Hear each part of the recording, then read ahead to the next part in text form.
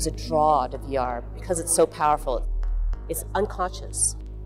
It affects our corpus, our physical orientation in an unconscious way. It blew my mind.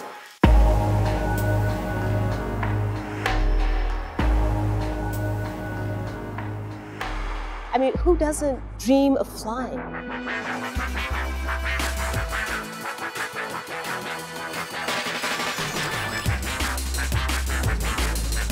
Ocular evolution really is a leap in the ability of storytellers to bring the viewer inside the frame of the story world.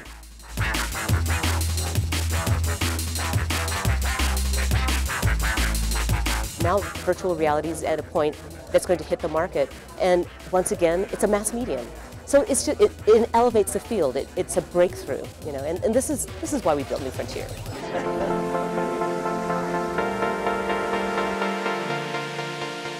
What you're seeing here is a flight simulator. Inside that Oculus Rift, she is flying over the city of San Francisco. It blew my mind.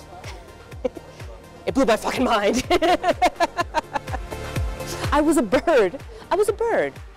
We started this idea out of the dream when you're flying in your dreams. That was kind of our inspiration, and we now want to try to get this feeling back into this machine. So it should be easy, like in your dreams, to fly like a bird, and you don't have to learn how to fly. So just be a bird and fly.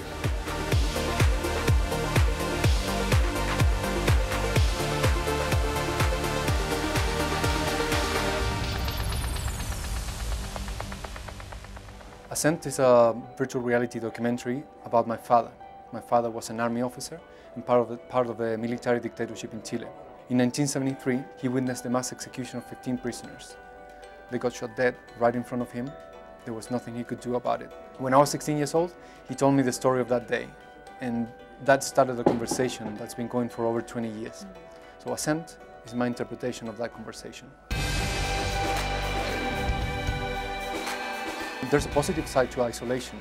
There's little time and space, mental space, to be with yourself, you know, to understand what's going on with your thought process, and perhaps the positive side of the isolation you get with virtual reality can give way to that space. You know, being with yourself and listening to how your body is reacting to certain stimulation, how your thought process is constructed as you go through the experience. So the idea is being able to actually walk in someone's shoes, see what they see and feel what they see, and then see that same event again from another person's view. So the power of being able to see the same event from different people's perspectives. To me, the thing that I'm most excited about in VR is actually letting storytellers go back to being storytellers. Morris built this camera for this and came up with the technology for it, and it was just like kind of amazing, and it was a very freeing piece of equipment. It's an opportunity to start a conversation again and keep the conversation going and keep this topic in the zeitgeist, and you know, and so for me that's what my hope is. How impactful is this going to be to an audience? These moments where it just hits them so hard, where people are like, they put it on, you say, now look over there, and they go, oh my God, what is that? But it happens every single time in VR. What's happening, what you guys are all seeing sort of in the public beginnings of this, is just the beginning of the iceberg that's happening. It's a brave new world, so be brave, right? Take a shot. It's out there for you to grab.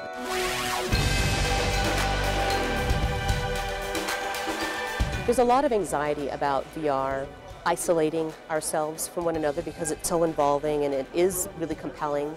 But I think there's also this massive opportunity to rewire and tell ourselves a different story that might help us reorganize ourselves and our consciousness in a different way, that might be able to help us understand ourselves on a larger scale.